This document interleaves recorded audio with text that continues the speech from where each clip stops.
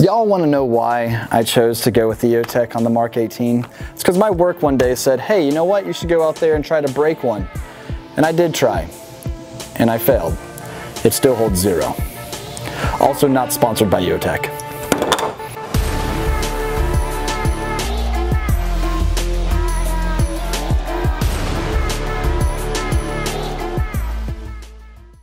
In 1995, we got arguably the best holographic sight manufacturer in the world, EOTech, and that's today's manufacturer's review. Clint here with Classic Firearm, and yes, we're here to talk about electro-optics technology, EOTech, otherwise known. And that's our manufacturer review for today, so let's just go ahead and end that video, because what more do you need to know? Just kidding. All right. But the EOTech, like I said, since 1995, they've been around for just a few decades now, providing some of the most durable, rugged, accurate optics that we can possibly find. And as of late, they've gotten into a little bit longer distance game, but we'll talk about that here in just a moment. Like I said, in 1995, out of Michigan, EOTech was started. They've not just done, well, holographic sights like what you see right here. This was pretty much one of the very first designs that was very popular and very successful, the 512. Now, granted, this one is actually the 552, which is the night vision compatible model. And what night vision means is that you can actually pick up the reticle under IR utilizing night vision. So that way you can actually still hit your target because you can see your reticle. So that's good, right? But anyway, EOTech has been doing some pretty awesome work for quite some time and is honestly the manufacturer that I go to for the optics that I like to run on my personal stuff, like y'all already knew, my Mark 18. I already talked about the 552, and the 552 is probably, if not their most popular, one of their most popular optics, simply because you still get the rugged durability and, well, the quality of EOTech in this casing, in this housing that is this holographic, but you get regular batteries that you can use with it. So a couple of AA's and you're all set. But if you needed something a little bit more compact, then you have the XPS series. And what I have on this guy is the EXPS series, which has the QD mount on it. It has just your standard circle reticle with a dot in the middle. So it's a 65 MOA ring with a little 2 MOA dot in the middle. And also night vision compatible, but the buttons and controls are on the side, making it for easier use if you are utilizing one of their magnifiers. Magnifiers are cool because what that allows you to do is increase your range ultimately, because now you can actually magnify 3 power. I think they even got now a 5 power magnifier, which is pretty cool. And you can get down on that. You can be able to identify your target a little bit better, and it also crispens up the reticle just a little bit more as well, which is pretty sweet. And if you're not using it, fold it out of the way on the standard mount. There's a lot of aftermarket companies that utilize or make different mounts for the G33, which is what this guy is right here. So if you wanted to have it kind of fold more down this way, it's not just hanging off the side like that, you can. Pretty sweet stuff, right? So very cool. Of course, the XPS is, well, that guy there without all of the buttons on the side. The buttons are in their standard positions that you see right here. The XPS 2 that you see does have the night vision compatibility with this button right up top, and of course your adjustments for up and down right here on your brightness setting.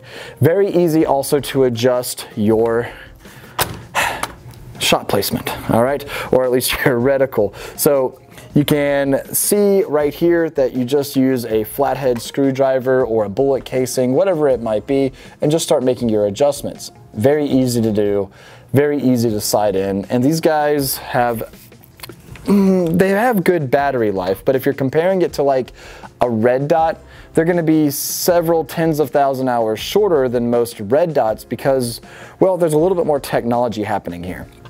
For instance, on your standard red dot, you're gonna have typically a little bit more crisper reticle, which is cool, a little bit longer battery life, but they are nowhere near as rugged or durable. For instance, if you were to break out a lens on your red dot, it's going to be pretty much useless. It's using reflectors or a reflecting image to be able to actually pick up your reticle. If you ever look at kind of like your red dot in which it's where the actual reflector, the image being thrown out there is, so if you look at it from the front is what I'm trying to say, you'll typically see like a dot or just a little ring with a dot in it if that's the style reticle that your red dot uses, and you'll see that just being kind of projected on the lens. If your lens is broken, it has nothing to reflect onto and therefore it won't work. However, you could bust both your objective and your optical lens and it would still work.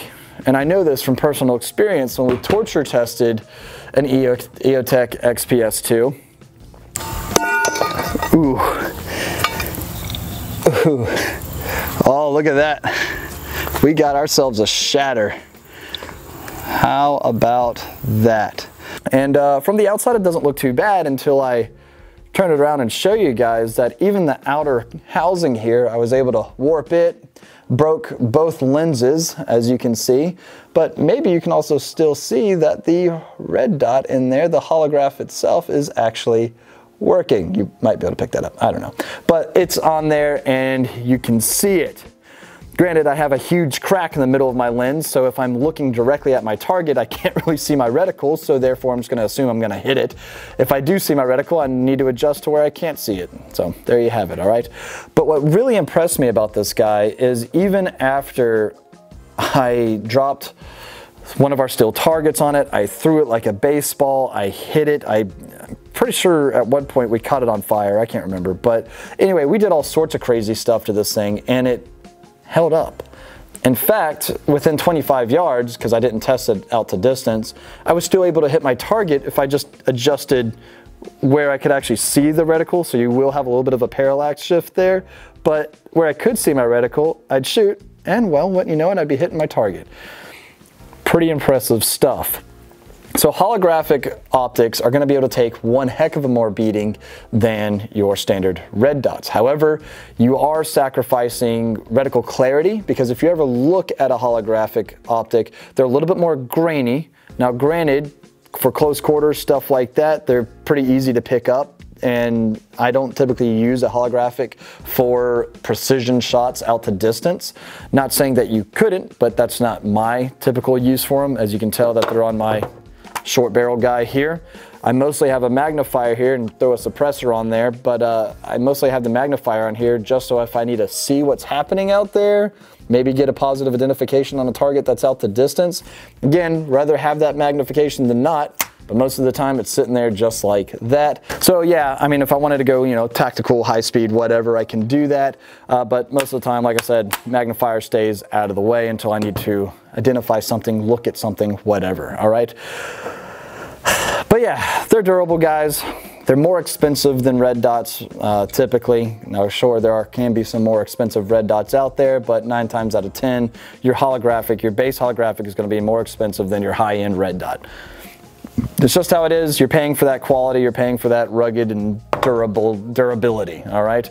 Now they also too make some caliber specific ones as well. All of these are mostly 5.56. You can throw them on a 308. Again, it's just a dot you're looking at, so just sight it in, you'll be fine. But some of them do have a bullet drop compensation, and another one that they make is 300 blackout specific. And one thing I really like what they do is they actually give you a 300 blackout 0 for subsonic and supersonic ammunition right on the top of the optic. So if you ever have any question about, well, I'm at this distance, which reticle should I use, or where should I aim, stuff like that, they try to simplify it for you right on top of the optic, and I think that's actually pretty impressive, and I like that quite a bit. And this guy here is just your standard XPS. It does not have the night vision capability, so if you wanted to save a little bit of money, you're not running night vision, stuff like that, then there really isn't any reason for the night vision capability.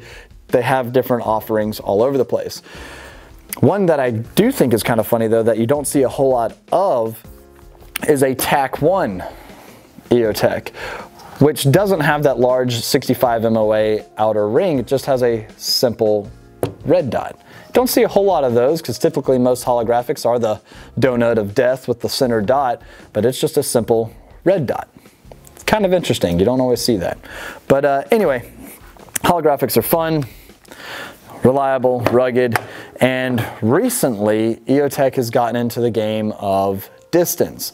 They entered their VUDU line of optics for their LPVOs, their low power variable optics, 1 to 6s, 1 to 8s, and so forth. And I've heard rumors of, or maybe a Instagram post that shouldn't have been posted, 1 to 10.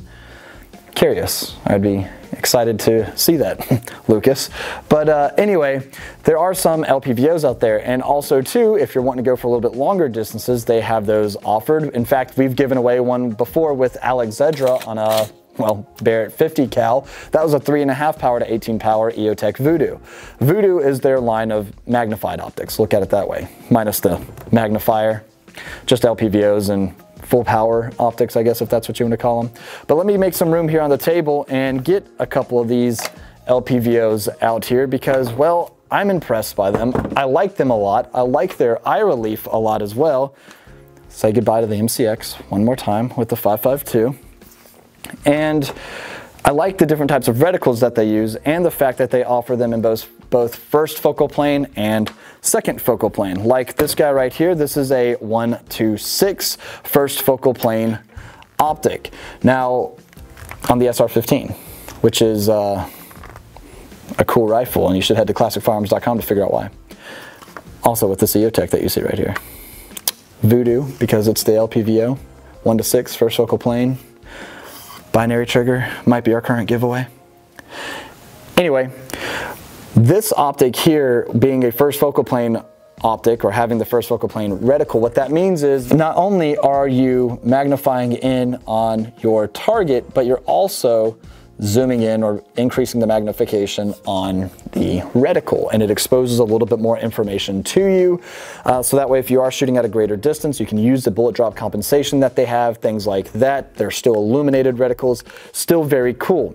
For me personally, first focal plane optics are always something that I've kind of been like, don't know if I really like it, don't know if I do. I kind of like just having a stationary optic, or excuse me, stationary reticle, one that I'm not zooming in or out on, depending if I'm zooming in or out on my target. So, I don't know, it's personal preference for everybody. I do like this optic a lot. I just will say that I think this optic is actually better suited for low light. If it's super bright outside, I can still pick up my reticle and all, but if I'm on 1 power, picking up my center dot that I do magnify in on gets just a little challenging if I need to pick it up for quick acquisition. Granted, it has a very large outer ring, so it kind of makes up for that a little bit, because just put your target in the middle of that ring and you're probably going to hit it. So easy enough, right? And it's also an etched reticle. You don't have to rely on batteries to be able to pick up your reticle, which is something that you do have to do with most red dots and holographics. Granted, there are prism optics out there that do have etched reticles that are magnified and stuff like that and illuminated, but you don't need to rely on batteries to be able to pick up your sight, or excuse me, your reticle. And here we have the second focal plane, which means your reticle stays the same size, stays in the same position. There's no magnifying the reticle, no revealing any more information. What you see is what you get whenever you look down the optic and get your sight picture. So this one right here just has your standard crosshair and is a bullet drop compensation, it looks like, for 1, 2, 3, 4, about 500 yards. Pretty sweet. 500 yards on a 16-inch barrel is probably going to be it won't be a challenge, but at the same time, you're not getting that full potential out of the 5.56 cartridge anyway. But this is also a 1 to 8, so you get a little bit more power behind this guy, which is pretty cool. Still illuminated, again, still an edged reticle. Don't need the batteries if I don't want to. So very cool overall. Now also, you're going to notice on the LWRC DI that we have here, this little guy right here. This is the EOTech PEC 15. Now, prior to 2020, EOTech was accompanied with L3 Harris Technologies, who did a lot. In fact, I have somewhere a EOTech that actually has L3 technology on the side of it. It's an older EOTech, and their work. They're pretty cool, but they recently separated and have gone elsewhere, but they're still holding a great name, still making quality products. Just some funny news though, in 2015, the United States government did sue EOTech for some civil fraud, but I guess all that got worked out because just 3 years later in 2018, EOTech was awarded like a $27 million contract for United States Special Operations Command. So, I mean, I guess everything is okay. So, but anyway, you can just always Google that and do a little bit more search for you on that end. But anyway, you're gonna notice the PEC 15 I have right here on the DI gun. This guy here is pretty cool. Now, I do like the PEC 15 if it was full power. This right here is what's called the aiming target at PLC, right? So this is the civilian model low power. So you do have a visible and an IR laser, which is pretty cool. You also do have an IR illuminator. However, unlike on the full power model, which is limited to, you know, US military government sales, stuff like that, sure, you can still find them out there on the market somewhere. But unlike the full power model, you can't adjust your IR illuminator. Compared to other illuminators and IR marking devices on the market, you can adjust your illuminator so that way whenever you're looking through night vision and you're activating the illuminator, it pretty much projects like fake light downrange and illuminates that area even brighter for you to pick up in night vision, which is really cool.